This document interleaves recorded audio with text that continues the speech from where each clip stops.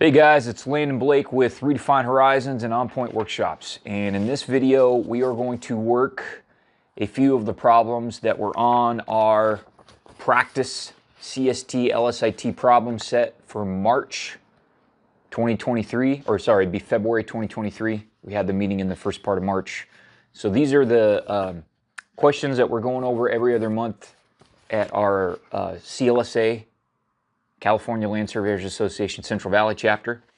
So at our February meeting, which took place the first week of March, we went through the answers to all 25 questions, but the last 10 questions were all related to a diagram. Diagram number one. And I told folks at the meeting that I would work a few of those problems on the whiteboard so that you guys could actually see the math. Okay, so and we might make a habit of this. So I think in the sample exams, the last 10 questions will regularly relate to a diagram, and then I may do some separate whiteboard videos to help you guys see how to solve those. So this particular set of 10 problems related to diagram number one test your ability to do some simple coordinate geometry calculations, to right triangle trig, and so work with Pythagorean's theorem. And the questions are going to ask you to convert either from northing and eastings to stations along an alignment, station offsets, or from station offsets to northing and eastings. That's what the 10 questions do.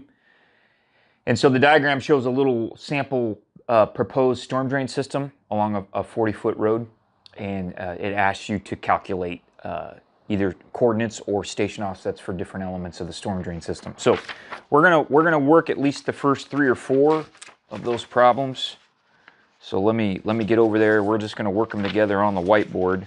So if you watch the other video where we go through all 25 questions, the answers are there.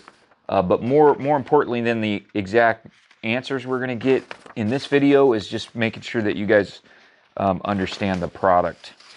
Okay, not the product, sorry, the process.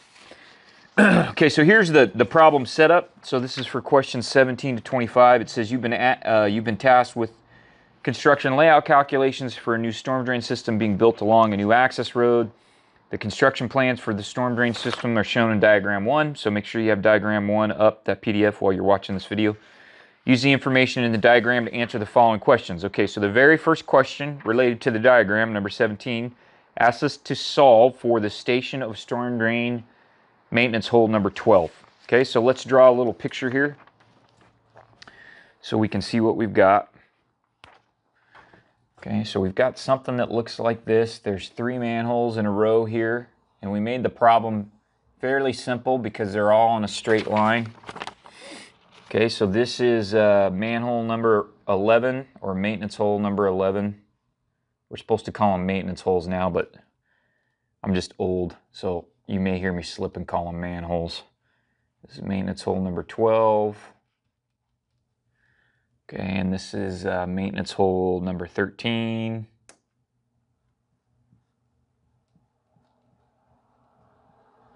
Okay, and what they're asking us to calculate in question 17 is the station for this manhole. Okay. Now they give us the northings and eastings for all 3 of these manholes. Okay. So the way we're going to solve this problem, so we've got the northing and eastings here for these 3, okay, and they give us the station for manhole 11. So let's just write that down here. We're going to write it in a different color. We'll put it in blue. So the station at manhole 11 is 3 plus 52.2, and it's 5 feet. The offset is 5 foot to the left of the alignment. Okay, so the alignment is over here 5 feet. Okay, and this is not drawn to scale. Okay, so they give us the station for the manhole, which you got to remember is actually over here on the center line alignment. So if you were to draw a line over here from the center line alignment to the manhole, that's going to be, the manhole station is calculated at the center line of the alignment. Okay, so that's the station, 3 plus 52.12. Okay, we want to know what is the station for manhole 12. Okay, so in order to figure that out, we have to solve for this distance here along the alignment between manhole 11 and manhole 12. Okay, so if you were in CAD, you can imagine if you drew two lines perpendicular from the manholes over to the center line alignment, we need to know what is this distance X. Okay. Once we know that distance X, we can add it to the station for manhole 11 and calculate the station at manhole 12. Okay, so how are we going to come up with this distance X? We are going to use right triangle trig to do that.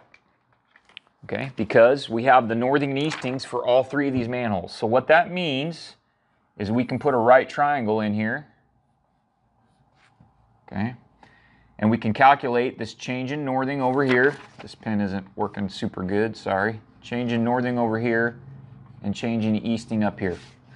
Once we know the change in northing and change in easting, we can use Pythagorean's theorem to figure out this distance. Okay, by the way, this distance is going to be the same as this distance. Okay, in the rules of geometry.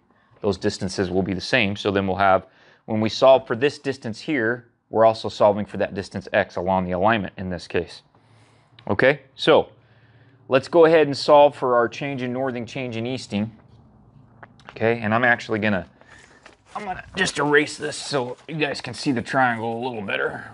Erase that label. So here's the triangle that we're trying to solve, the right triangle. Okay, and what I would always encourage you guys to do in these problems like this, and you're gonna get a lot of these on your, and I shouldn't say a lot, but you will have these kind of problems on your CST and your LSIT, is draw some right triangles. Figure out where you can draw right triangles. Okay, that's gonna help you solve the problem. So let's look at, we'll do our change in northing first, okay? So, and you can just set this up in a table if you want. I'm gonna get a different pen because this pen's really not working very good. That marker's not working very good. We'll go with red. Okay, so we'll just set up a table here. So this is manhole 11, okay? And we want the northing here. Okay, so the northing at manhole 11 is 219.9545.24. Okay, and then at manhole 12, our northing is 219.9590.91. Now, I always try and teach my folks, you always want to gut check this as you're going through it. So look, this northing is a little bit, the northing for 12 is a little bit larger than the northing for manhole 11. If you look at the diagram, north is this way. That's what we would expect, right? That helps you make sure you didn't grab the wrong number off the table on the diagram. Okay, so let's calculate our change in northing there. Okay, I'm just going to try and do this math in my head. Okay, so that's going to be 12, 3, 4, and let's see, that's going to be 5.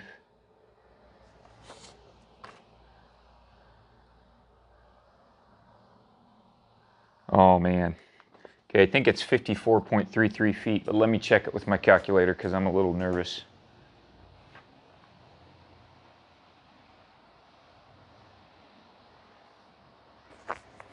So we've got 2199.9545.24 minus 2199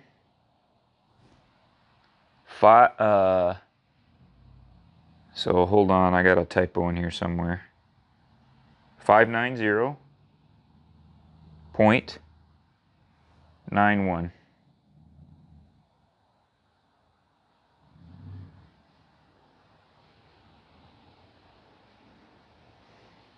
Okay, hang on. I got an extra 9 in one of my numbers. So let me fix that.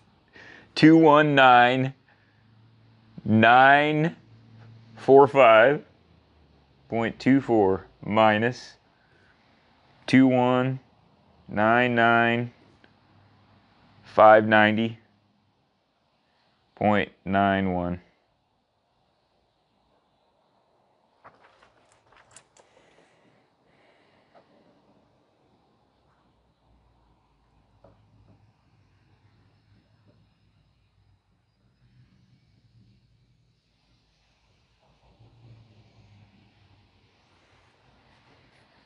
Okay, so my math is wrong. Sorry, because I wrote one of these numbers down wrong. So let me rewrite this for you guys.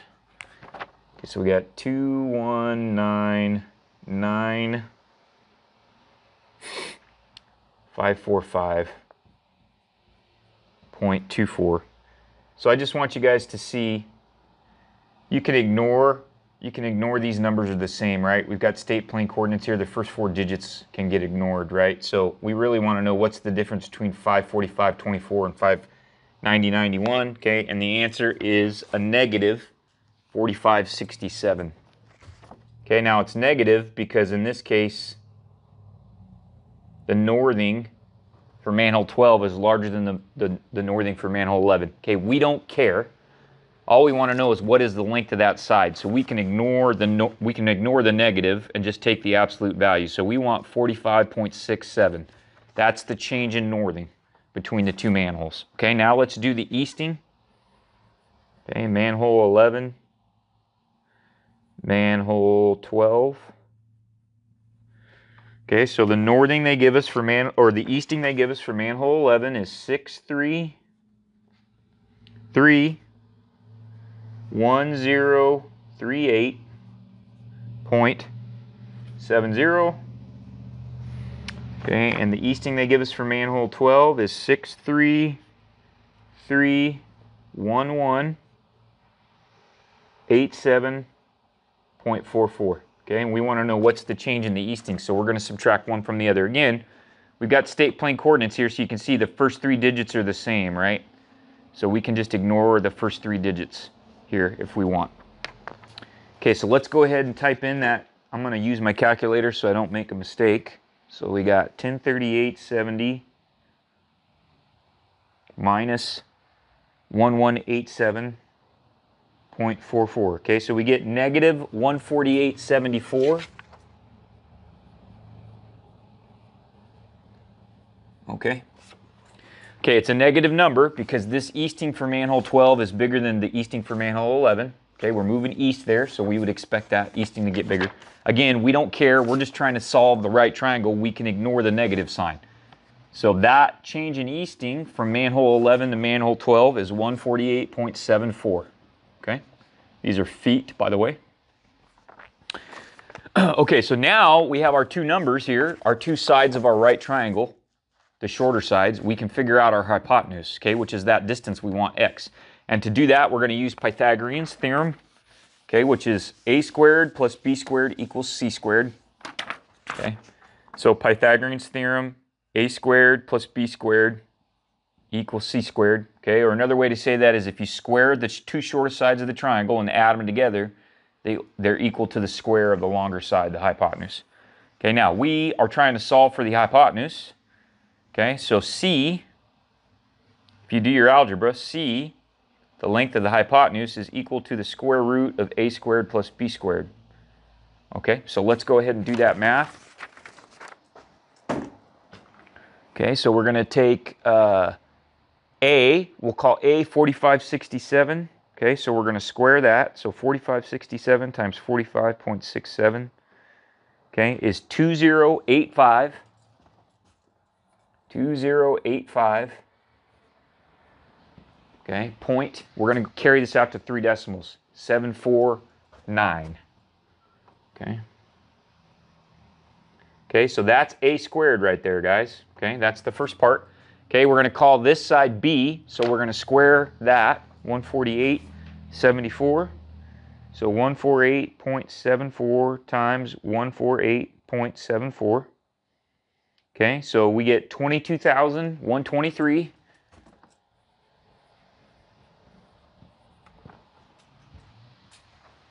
Okay, 588 to 3 decimal places, 588. Okay, that is equal to b squared. Okay, so now we have a squared and b squared. We want to add those 2 numbers together. Okay, so let's go ahead and do that. So we're going to add those 2 together. Okay, and we're going to get a big number. It's 24,209. Okay, and I want to write all these numbers out so you guys could, if you're working this with me step by step, you can see all the numbers. Okay. So this number right here is the sum of a squared and b squared. We want to take the square root of that. That'll give us the value we're looking for, c, which is the hypotenuse of that right triangle. Okay, so let me toggle my calculator over here so I can do that. Okay, so we're going to take the square root of 24209.367. Okay, and the answer I get is 155.59. Okay, 155.59. That's in feet. Okay. All right, so now we have this distance x, okay, or c. C is x, right? Okay, c is the same distance as x there. Okay, and we know this station for manhole 11. Okay, so let's go ahead and I'm going to erase this, and we'll do the math with the station. Okay, so we have 3 plus 5212. Now the way you write that when you're going to do the math is you just write 35212. Okay, so the plus would go here. We're just going to get rid of the plus because it makes the math easier. Then we're going to add 155.59, right? We know the station here. We're adding x to get this station. Okay, and I'll do that math on my calculator so I don't make a mistake. So 352.12 plus 155.59, okay, is 507.71. Okay, now to figure out the station, you got to put your plus back in, so it's 5 plus 07.71. Okay, that is the station for manhole 12. Okay, and I got pretty close. I'm within the distance I got off the CAD drawing was 5 plus 07.72. Okay, so we're within 100th. Good enough for the girls we dance with, right? Or the boys we dance with, either one. Okay, so that's how you solve for the station at manhole 12, right? Just a simple right triangle problem with Pythagorean theorem. Okay, so that's great.